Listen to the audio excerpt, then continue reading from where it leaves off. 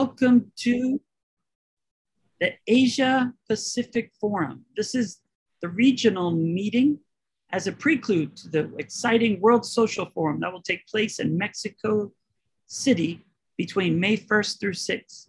It's exciting to discuss with you the UN 2030 agenda in Asia Pacific, local steps towards sustainable development goals to secure the global goals on the ground for the common good. Today, we'll be looking at the SDGs in the Mekong Delta, and we're fortunate to be able to have indigenous peoples from Kampuchea Krom to share with us their perspective of how they're working and, more importantly, defending the important global goals and really using a human rights-based approach. We'll be looking in the SDGs at ending poverty, zero hunger, good health and well-being, quality education, gender justice, as well as clean water and sanitation, looking at the important issues of renewable energy, also looking at decent work and economic growth, innovation and infrastructure, as well as reducing inequalities. What's also important, though, is responsible consumption, which many indigenous peoples practice culturally, as well as looking at climate action, life below water, life on land, peace, justice, strong institutions, and most importantly, the partnerships. And when we look at the Khmer Kampuchea Krom struggle for self-determination, we can see the systemic racism, as well as, more importantly, the lack of really focusing on sustainable development for the Khmer Krom people due to discrimination based on their own identity. And this is, unfortunately, has been carried out for decades, but the Khmer Krom people are using the global goals to really build a movement that then can also be measured, because what's most important about the global goals, first and foremost, is it's to really, most importantly, leave no one behind and furthest behind first. And that definitely is the case of the Khmer Krom people. And it's an honor to welcome Khmer Kampuchea Krom leadership to share what they're doing to achieve the 2030 agenda. Juan, handing over to you. Thank you. We couldn't hear you. A little softer. Thank you, Dr. Cooper. My name is Hua San. I'm the Secretary General of the Khmer Kampuchea Krom Federation. The Khmer Kampuchea Krom Federation is proud to participate in this important event to present the progress and the step that the KKF is taking, as well as the potentially implemented on the ground in Kampuchea Krom for the indigenous people of Khmer Krom. The KKF represent the indigenous Khmer Krom people in Kampuchea Krom of the Mekong Delta of southern Vietnam. Briefly, Kampuchea Krom is the Khmer name for the Mekong Delta and the region surrounding the Mekong River of the current state of Vietnam. The indigenous peoples of Kampuchea Krom are the Khmer Krom, the descendant of the people of Nokor Phnom or Funan in the Chinese translation empire. Under the colonization of France, Kampuchea Krom was called Cochin China. Kampuchea Krom was transferred by France to the Vietnamese government under the King Bao Dai regime on June the 4th, 1949, without the consent of the Khmer Krom people. Since April 30th, 1975, Kampuchea Krom has been known as in the southern part of the Socialist Republic of Vietnam. The KKF has taken steps to raise awareness and to educate the indigenous Khmer Krom people living in the Mekong Delta region about the UN 2030 agenda for sustainable development and its 17 sustainable development goals, SDG, to ensure that no one is left behind. The steps taken including, but not limited to, A, conducted seminars, B, published and broadcasted on social media of the 17 goals in English and in Khmer. C, dedicated a director to focus on the SDG. And D, maintain a dedicated web page to serve as a platform to regularly educate Khmer Krom about the SDG so that they can advocate for themselves in current day Vietnam. Furthermore, we also invite all Khmer Krom people to submit and report any information to our page about the situation of the Khmer Krom people living in Mekong Delta region relating to any of the 17 SDG so that the KKF can help them. In Vietnam, the indigenous Khmer Krom people are being left behind as they are living among the poorer community unaware, and majority of them are unaware of the 17 SDG.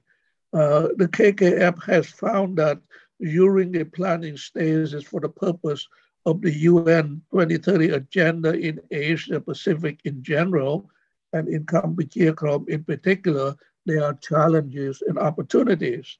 Why each and every goal of the 17 goals of the 2030 agenda for sustainable development is important.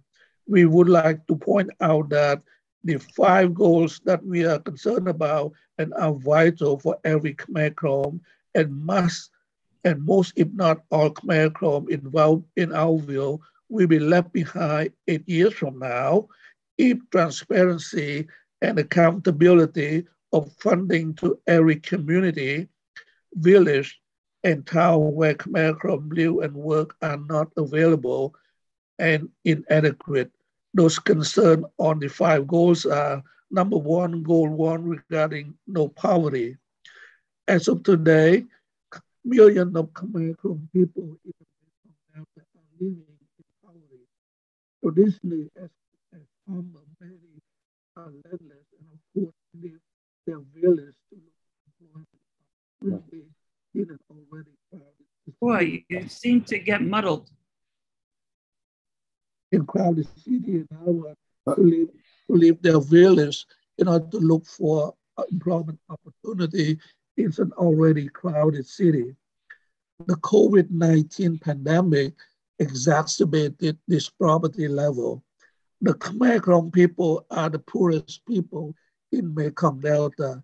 The gaps of living standard among the Vietnamese and the Khmer Krom people have not decreased. Khmer Krom remain one of the most socio-economically disadvantaged group in the Mekong Delta. The main reason is that the Khmer Krom farmers do not make much profit from farming rice. The challenge to exit the extreme poverty and the vicious cycle in the generational poverty include almost all of the Khmer Krom are poor farmers. The Vietnamese government control the Khmer Krom farmland. Their lands have been confiscated by excessive force, leaving thousands of the Khmer Krom homeless and hunger. Farmers have been arrested and imprisoned for protesting against their land grabs. The lack of proper agriculture training and no viable technology have resulted in low yields and poor crops. See COVID-19 pandemic and the climate change impact. And number 2, on goal number 4 regarding quality education. We believe that due to the lack of quality education, it increased the high school dropouts and limit enrollment at a higher education in college and university. B, there are millions of Khmer people in Kampuchea Krom, but not very few hold master degree or PhDs. Meanwhile, Vietnam has sent thousands of Vietnamese students to study abroad, especially in the United States, Canada, and Australia. But the Khmer Krom students, meanwhile, sending the Vietnamese students out, the Khmer Krom students do not receive this benefit. C, Khmer Krom students receive no benefit from scholarships that are generously offered by international government and organizations due to the discrimination policy of the Vietnamese government. International effort outside Vietnam to support macro advancement of education are blocked because the government of Vietnam tied this effort to political motive. Number three, on goal number 8, regarding decent work and economic growth, we believe that due to the lack of quality education and limited high school education impede the economic well-being and employment opportunity of the Khmer Krom people. B, many Khmer Krom workers have found that they don't have the necessary job skills or even some case know the Vietnamese language to compete with the Vietnamese.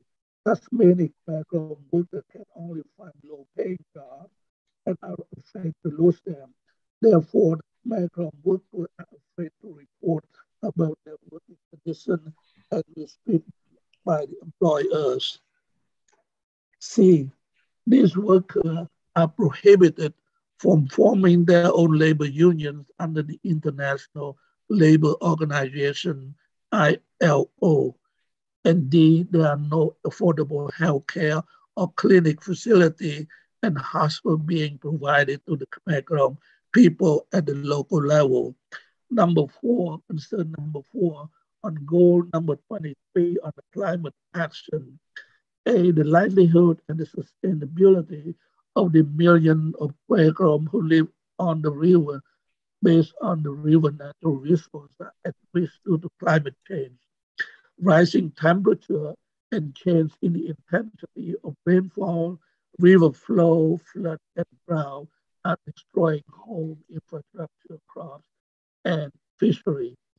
B, as a result, vulnerable communities of Khmer Krom are faced with food shortages and diminished livelihood. And C, additionally, predicted rise in sea level are set to increase salinity and flood in the Mekong Delta, causing damage to crop in the most productive area of the basin. Number 5, regarding concern goal number 16 on the peace, justice, and strong institution. We have known that our civil activists, freedom fighters are being arrested just because wearing a T-shirt with logo of the Sustainable Development Goals. B, the confiscation of 150 copies of UN International Covenant and Civil Political Rights, the Universal Declaration of Human Rights, and the Declaration of the Right of Indigenous People is just another example. And see the arresting and the imposition monetary fine on the civil rights activists. And therefore, we recommend that one, we urge the government of Vietnam to recognize Khmer Krom as indigenous peoples under the United Nations Declaration of the Rights of Indigenous People, UN TRIPS, to implement and provide accountability of the 17th goal of UN SDG 2030 targeted locally where Khmer Krom are living and working. 3, those international agency and donor provide details of funding for each project at the local levels by listing project number, project name, specific US dollar amount for each village, commune, district, and province where Khmer Krom live and work. Number 4, target specific US dollar to educate Khmer Krom farmer and alternative to grow rice and to build a greenhouse system.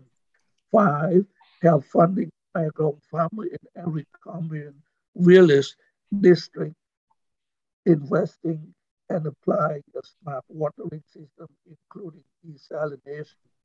Number 6, educate and train Khmer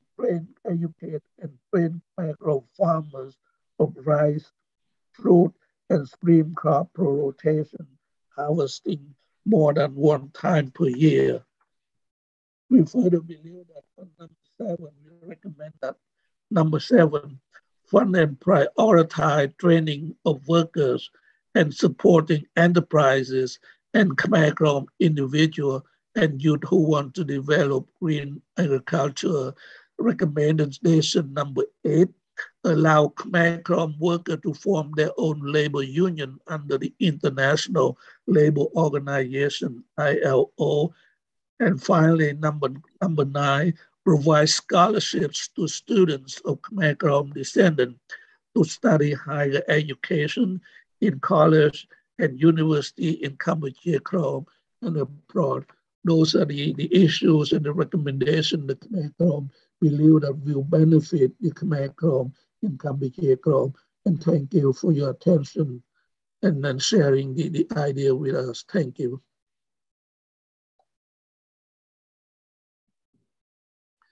And that will conclude my remarks on this SDG.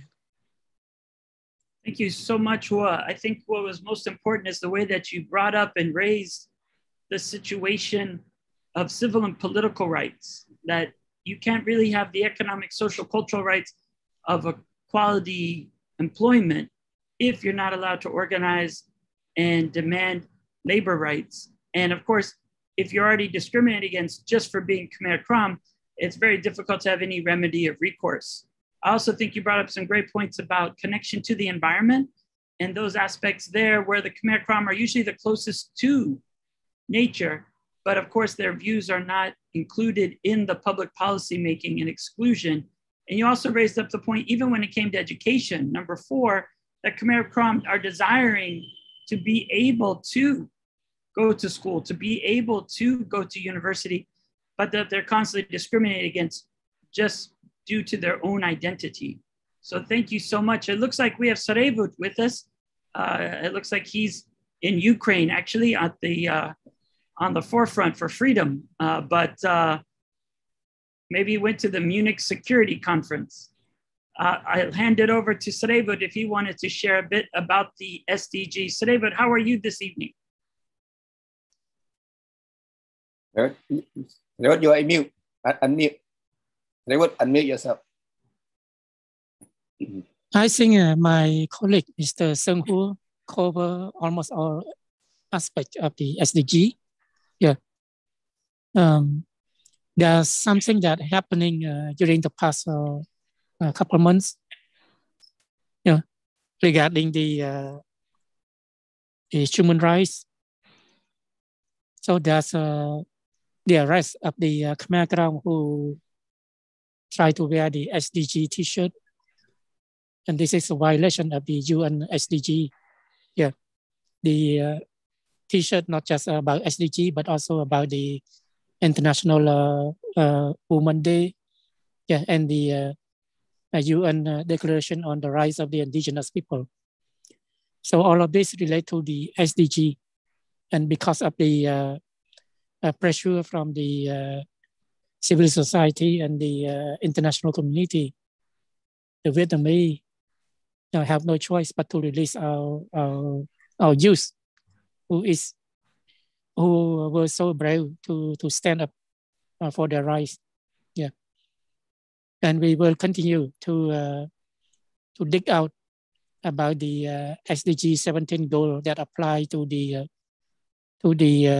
real situation happening in the Mekong Delta, and I will add some more when there's some question about that. Thank you. Thank you so much, Sarevut. And that, of course, brings up really the most important part of when the Khmer Krom are standing up to be stakeholders and partners with the state to make sure that the SDGs are achieved and no one's left behind.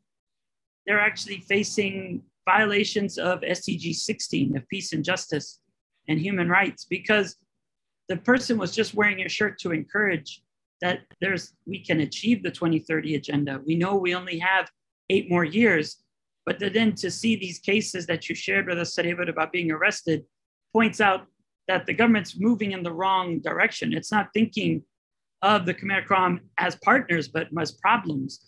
And therefore, it's important that we keep global pressure on to make sure that people trying to become partners for the global goals don't have to become human rights defenders, but by really criminalizing the the most basic actions of wearing a t-shirt, that we have to all stand up together to make sure that all of the goals are achieved for everyone everywhere on earth. Moni, handing it to you. Okay, yeah, so I just want to add on that, now we have 8 years left, and especially in the last 2 years, it's almost like we're all shut down, and then the implement of SDG almost like, wasn't possible, right? Because we couldn't do anything. And now we have 8 years left, and the situation of indigenous in Asia, especially Asia and Pacific, I think it may getting worse because one, most of them don't have vaccinated yet, right? And that the health in danger. And during the pandemic, we can see that it shows very clear that the government have not really take care of the indigenous people on the ground. And we can see when they're facing pandemic, the amount of the government have is very little. And at this point, the number of the people die in our homeland, Kamchatka, we don't even know yet. The government publish it, and then we don't know how worse the impact. We just know that, at this point, let's talking about SDG remove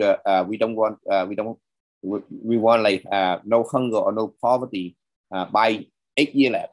And if the current situation of the Khmer in the Mekong Delta, we can see like so many poor, and up to the point now, we can see that people like held backing online, go to build a house for the people, for the poor people, and the government considering that it's just a charity, and it's a work is done by people who has a good heart. It's not a responsibility of the government, right? So we can see the situation right now is not getting better after the pandemic, but it's getting worse, right? So we're really concerned, like how do we achieve SDG in the next 8 years when the people on the ground, they don't even have the fundamental rights, and they cannot form their own a working group, make sure that the SDG is implemented, right? And then just to raise awareness, they even got detained.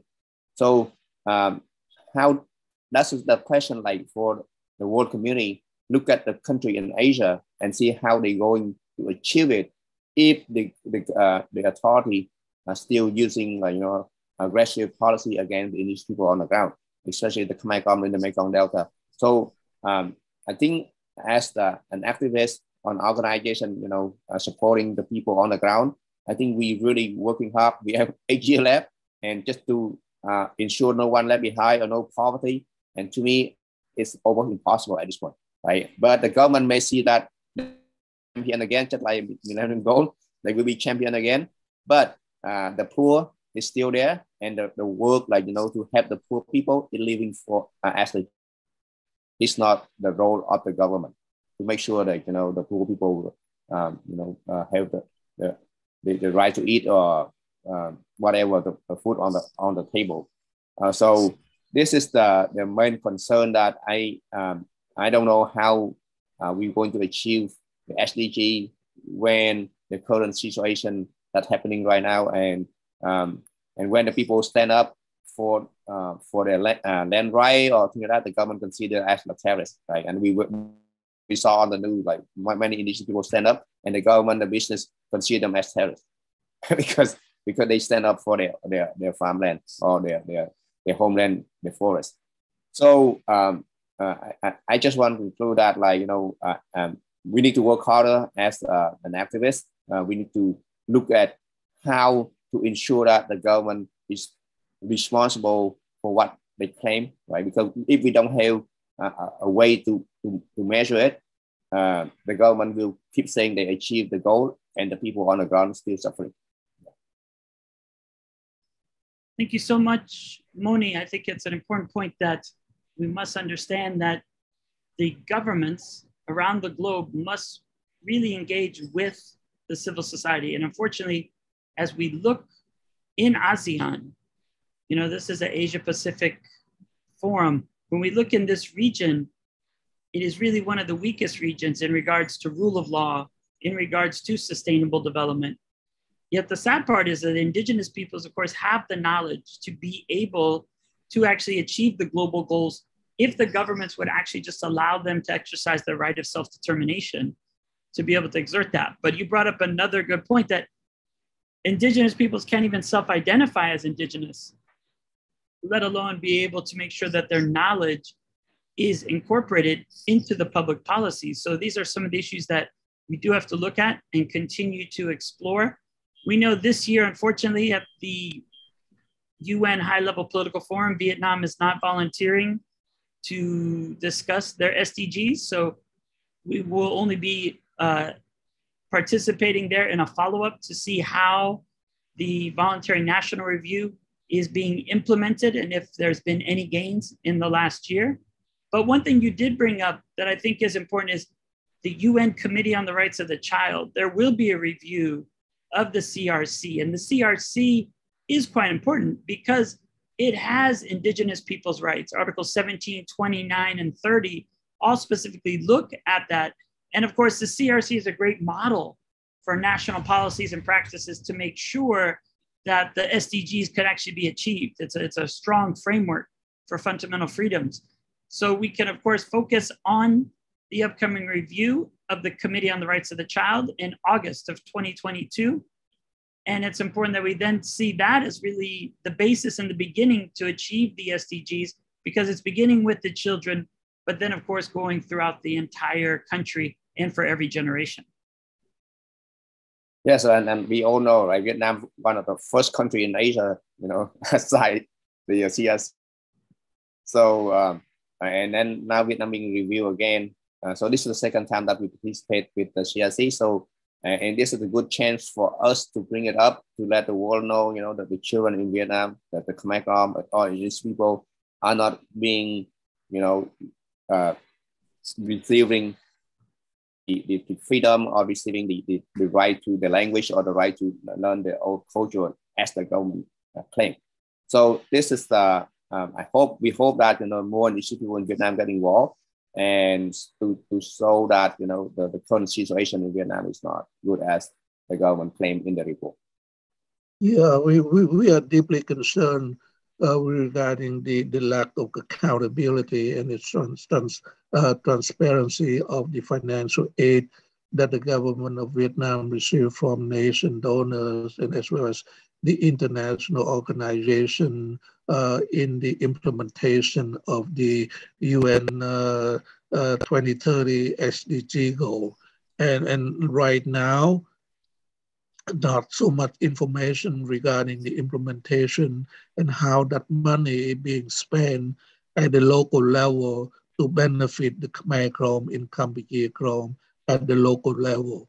So we are deeply concerned. We just want to make sure that any international organization or the nation donor that provide Vietnam with the financial assistance be very specific and targeted the US dollar into the Khmer Krom commune, village, and county and district where they live and work.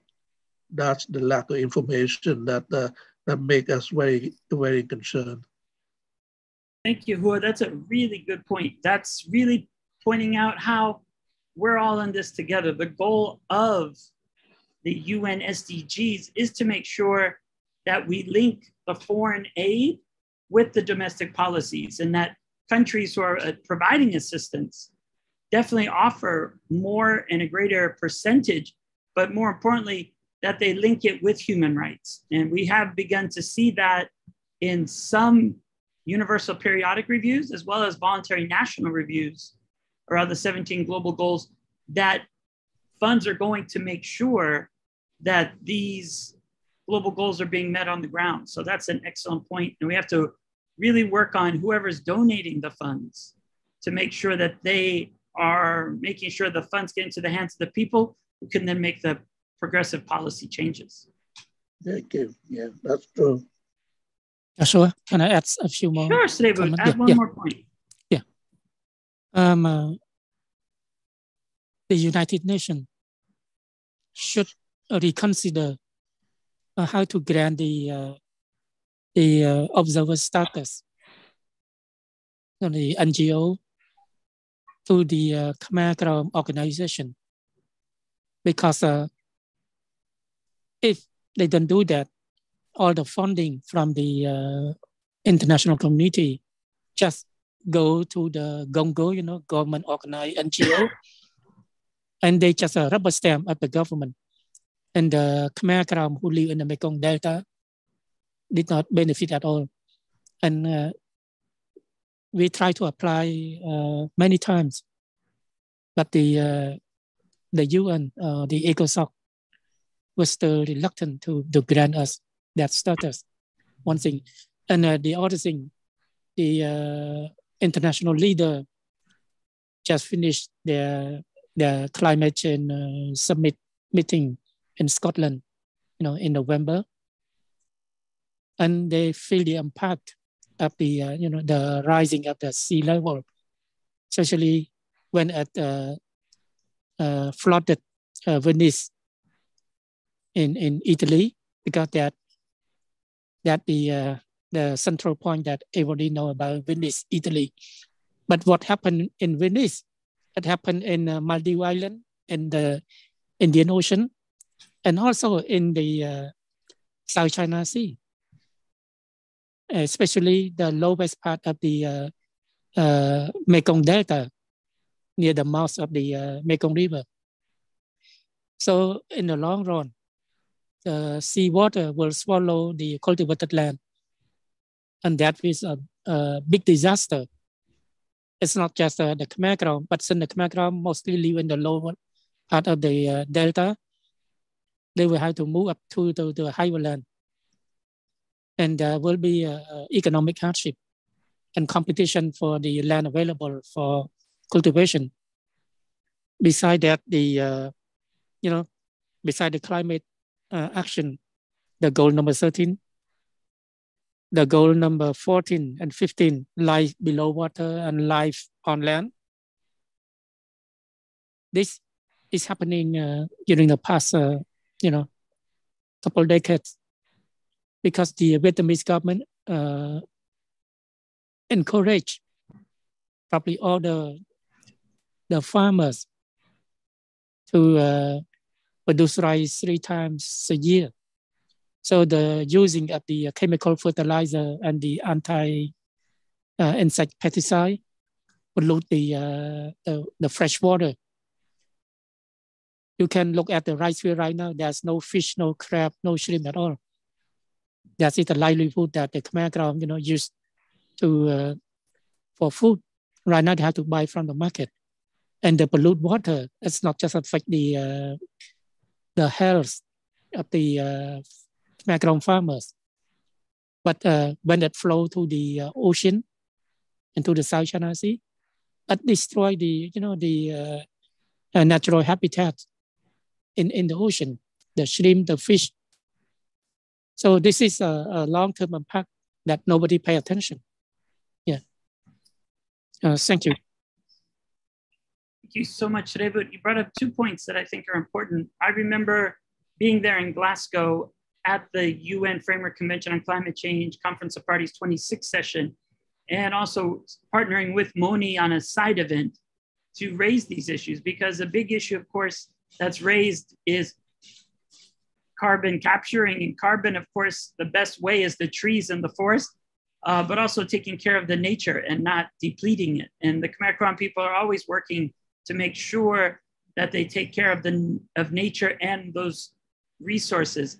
The other point I remember as well, as you're bringing up, it's the NGO committee that grants the Economic and Social Council status. And of course, in that case, it's not the UN doing that, but it's the member states being led by allies of Vietnam to always, in many cases, deny. And there's an exciting campaign being led now by International Service for Human Rights to put pressure, because right now, once again, just last month and this month, the NGO committee meetings are taking place. But of course, the governments that are really authoritarian, that are really showing more aggression, are denying any NGO that stands up for human rights a seat at the table. So both are really important. and also highlight the deficiencies that we have to overcome to make sure that we'll achieve the global goals on the ground. Anyone want to add anything? If not, we can wrap up, but I just wanted to make sure that everyone has time to discuss those 17 global goals, as well as connecting how the Khmer Kampuchea Confederation is active to make sure that these aren't just words on a sheet of paper, but more importantly, a way of life for the Khmer Krom people to achieve a better living that's rooted in dignity and equality for all. Well, definitely, yeah. I believe that the KKF is doing everything possible within our power as an NGO and a civil society to train and educate Khmer Krom to know their rights and demand those 17 goals of the SDG be beneficial to them. And those are a lot of important points as I laid out in my presentation. Yeah, and I just want to add on, like, thank you, Joshua, very much. Right, you're always like helping us out, training our people, always provide us invaluable info about SDG with so help our youth back home, or even though our people back home start learning about SDG. We've been actively since 2016 when we weren't, right, until now. The people in back home start about SDG because outside, but unfortunately, when they looking for doing more work, demanding their right just to know about SDG, they face detention. And this is the thing, like, we should proud about our work. Like we do whatever we could, like who said, right, from outside as an NGO, as a civil society. But the impact of this work, we can see that the people back home, they really start understanding, and they really look into how to ensure that they're not left behind. Only like 8 years left, so this is we have more work to do. But like hopefully in the next couple more years, KKF will try our best, and then we will do whatever we could to ensure that the list our people back home can participate, and they will not. Yeah. Thank you, Moni. And of course, while we do use the global instruments, that's quite important to use the high-level political forum, to use the Human Rights Council, specifically the Universal Periodic Review. Just last week, we also had a meeting with the Australian Department of Foreign Affairs and Trade, and met with them on their Friday, our Thursday, to discuss their most recent Vietnam-Australia human rights dialogue. And of course, they'll be doing that again during the months of August. So it's important for us to continue the conversation and to pick specific examples of what should be done by the government and have measurable actions, that it's not just that the mood seems good, but that we can give specific examples of how we're achieving human rights and, more importantly, the UN Sustainable Development Goals within this 8-year timeline. Okay, thank you. Yeah, I think that's good. Thank you so much, Moni. Thank you so much, Sarevor, and thank you so much, Hua, for joining us here at the Asia Pacific Forum. We look forward to, of course, participation, even though it's during the same time as the UN Permanent Forum on Indigenous Issues, to meet as well at the World Social Forum in Mexico. And in conclusion, it reminds me also, Moni, of one of our annual UN Charter We the Peoples events, when we hosted that with the US Social Forum in San Jose, and we're able to then share and discuss what's going on with the Khmer Krom. So this is a long continuation we have of participating in the World Social Forum series. Before, we've been at the national level with the US Social Forum.